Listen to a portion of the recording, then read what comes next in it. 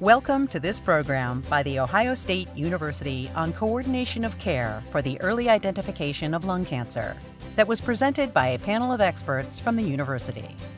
Each panelist spoke about a different topic in the early identification of lung cancer. In this video, Dr. David Carbone discusses the importance of screening for the early detection of lung cancer. Thank you all for being here. I'm David Carbone. I'm a medical oncologist, and the purpose of the initiatives we're going to talk about is to detect lung cancer early. It's a shocking fact that in spite of a randomized large trial more than 10 years ago that proved that lung cancer mortality was decreased by low-dose helical CT scanning, the screening rate for lung cancer screening is far lower than the other common cancers. And you can see here, colorectal, breast, and cervical cancers have 60 or 70% of eligible individuals receiving screening, whereas nationwide, only about 6% of people eligible for lung cancer screening actually get screened. And that's in spite of the fact that lung cancer is still by far the #1 cause of cancer death for both men and women in this country. So less than 10% of the high-risk population in Ohio undergoes lung cancer screening. This compares Ohio and U.S. rates of smoking, where Ohio has a higher rate of smoking than the rest of the U.S. Lung cancer screening is a little bit higher. It turns out only about 20% of cases of lung cancer are diagnosed in early stages, and the majority of patients are diagnosed when they're not resectable. The 5-year Ohio survival rate for lung cancer is only in the range of 20%, which is a little bit less than the U.S. average, in spite of the fact that Ohio is among one of the 40 states whose Medicaid fee-for-service programs does cover lung cancer screening. And recently, CMS expanded the eligibility criteria for lung cancer screening to start at age 50 with a 20-pack year smoking history. So this is how eligible patients come into screening. By definition, a screening program assesses asymptomatic patients at high risk for lung cancer, the smokers, the over age 50. In my experience, if you have symptoms, if you're coughing up blood, then that becomes diagnostic and not screening. And it's really true that in lung cancer, you can have a grapefruit-sized mass in your lung that is totally asymptomatic. No cough, no shortness of breath, no pain.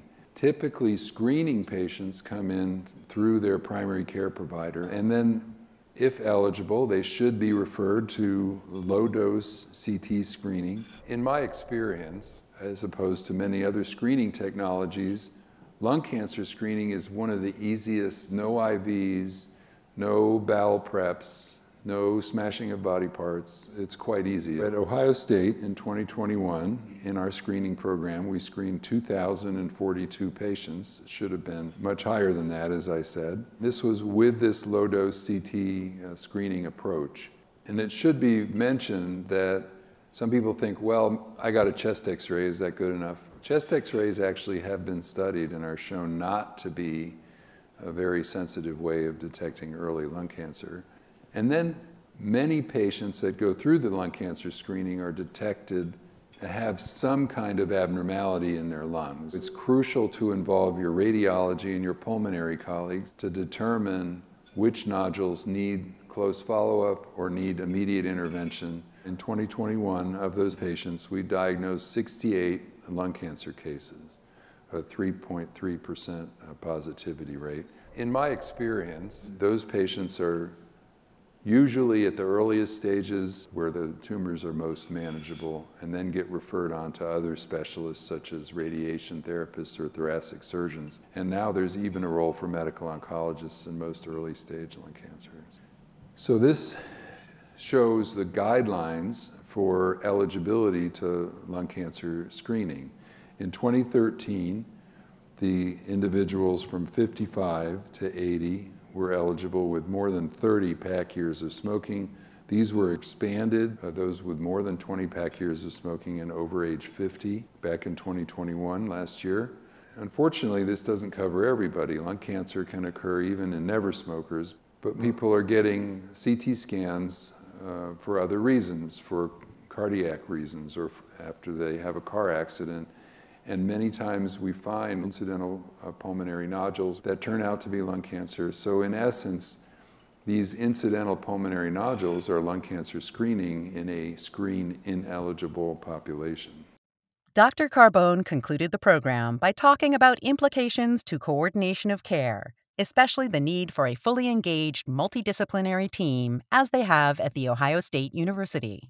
So as we've tried to emphasize, and as is reflected in our panel here, the detection and management of findings of low-dose CT and lung cancer screening really requires a multidisciplinary team. And we're very fortunate at our institution to have such a team that's highly interactive.